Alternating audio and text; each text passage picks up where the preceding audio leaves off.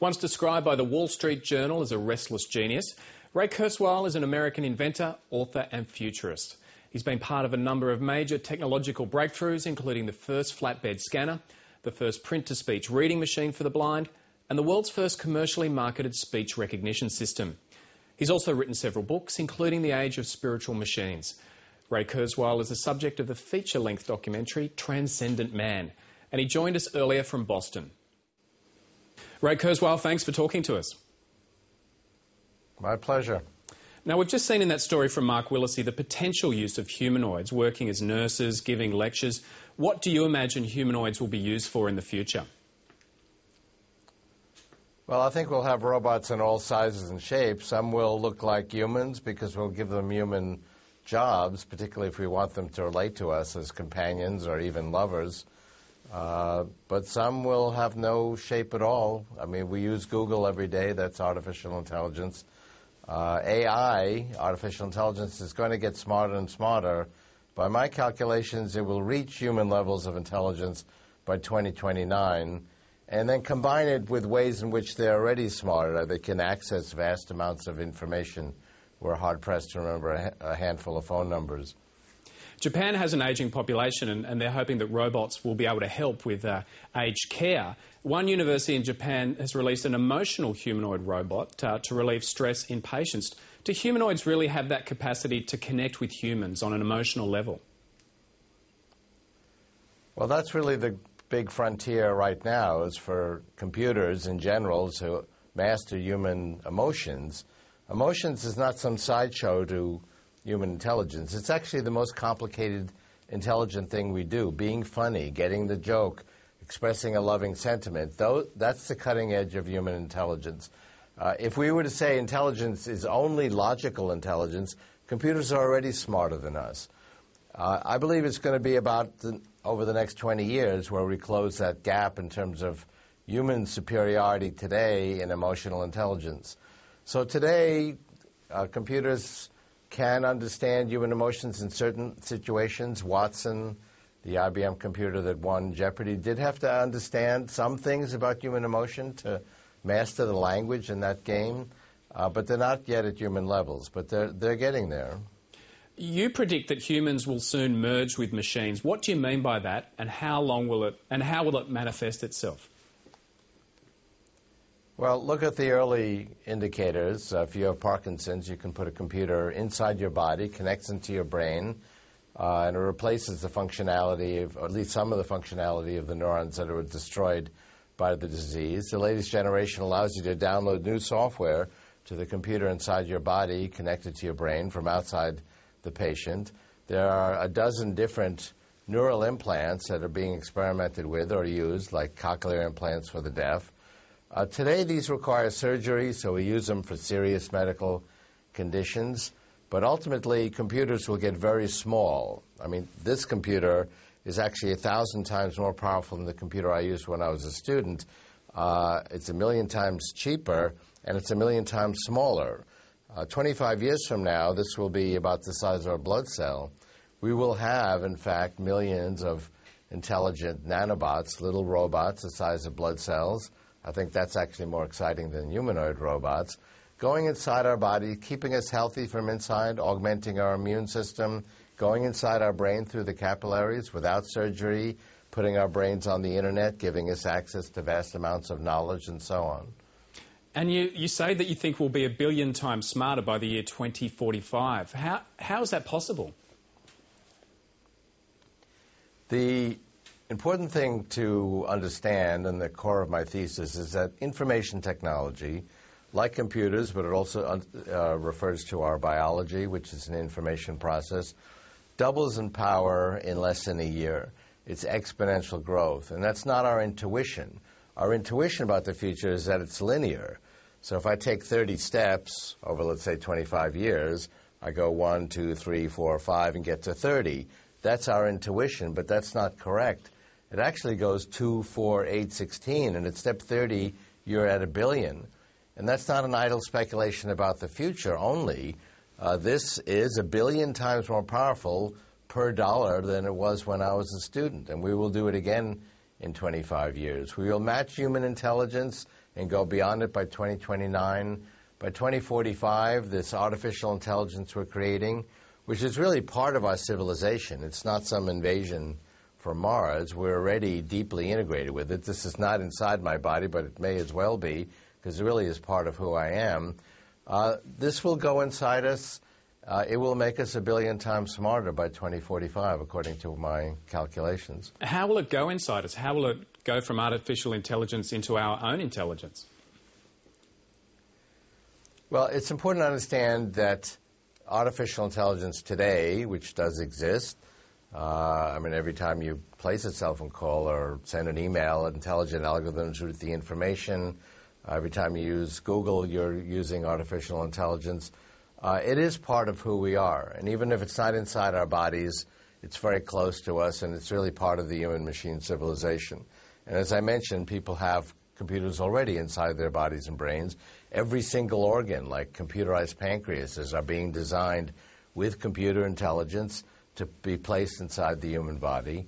Another important exponential trend is the shrinking of technology. I've measured this at a rate of about 100 in 3D volume per decade. So within a couple of decades, these really will be the size of blood cells, and we'll be able to put them inside the body to be healthier and smarter.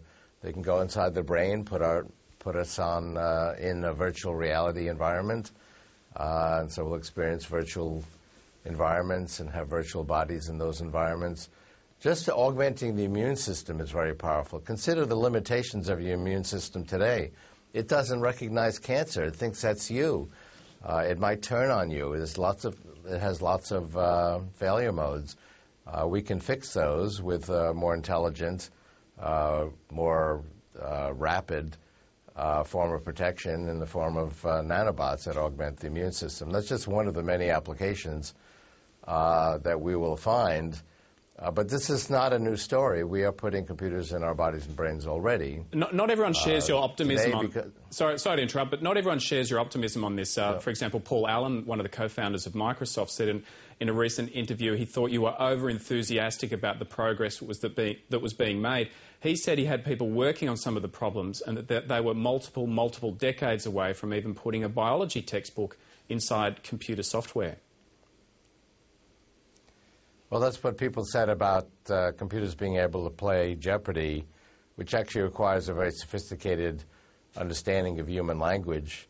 I predicted, a lot of my predictions people thought were way off or would take centuries. I predicted the emergence of the World Wide Web in the early 80s, and people thought that was nuts, connecting hundreds of millions of people when the entire defense budget could only connect 2,000 people.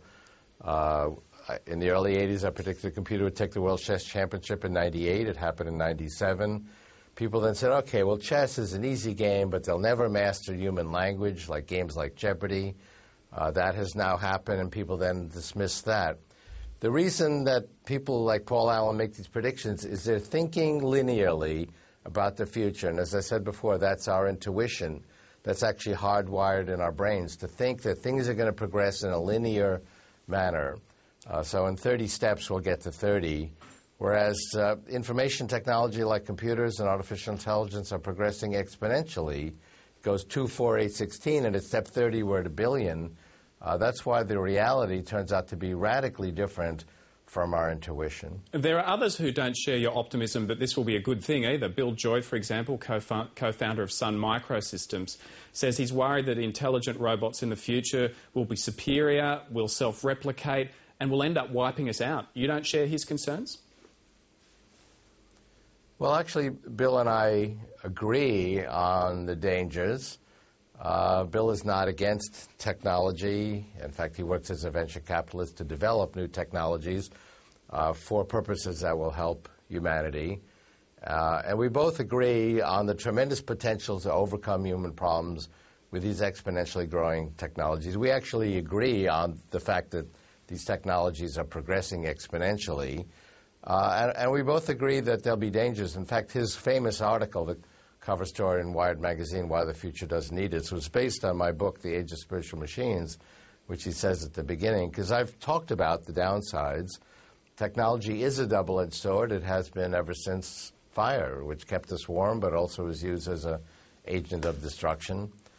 These technologies can be used for violent purposes and destructive purposes as well, and I've written extensively about that. I would say we've been helped more than we've been hurt, but that's a debate that people can have. We certainly had a lot of harm. 180 million people were killed in the wars of the 20th century, certainly exacerbated by the advanced technology that was available. On the other hand, we're living much more productive, longer lives. Human life expectancy was 37 in 1800. Life was very harsh, difficult, poverty filled, if you read Thomas Hobbes about what life was like a few hundred years ago. So I think the answer is actually to work on protecting ourselves from the downsides, having ethical standards to prevent abuse. It's a complicated subject, but the idea of relinquishing these technologies, the idea that let's just not do them, let's not do AI because it's too dangerous, I think is completely unrealistic and actually would make the world more dangerous. You've said that you find death unacceptable and you think you can make yourself immortal. How do you plan to do that? Well, I can never come on your program and say, I've done it. I'm now immortal. I've now lived forever, because it's never forever. But what we can do is overcome increasingly with each year more and more of the things that make our lives short. And that's not a new story. Life expectancy was 23,000 years ago, so we're making progress.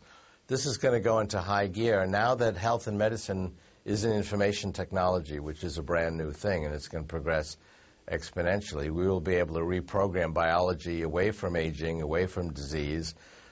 In the books I've written on this subject, some with a co-author, Terry Grossman, MD, we talk about 3 bridges to radical life extension.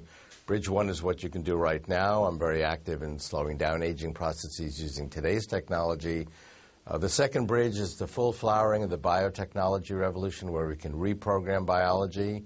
And the third bridge are these nanobots I talked about, nanotechnology, where we can go beyond biology and, for example, have an immune system that can combat any pathogen, including cancer and many other things like that. We will get to a point, and in my view, it's only about 15 years away, where every year that goes by, we're adding more than a year to your remaining life expectancy. So that's a tipping point, something Aubrey de Grey calls longevity escape velocity. Ray Kurzweil, we'll have to leave it there, but thanks very much for joining us on Late Line tonight. My pleasure.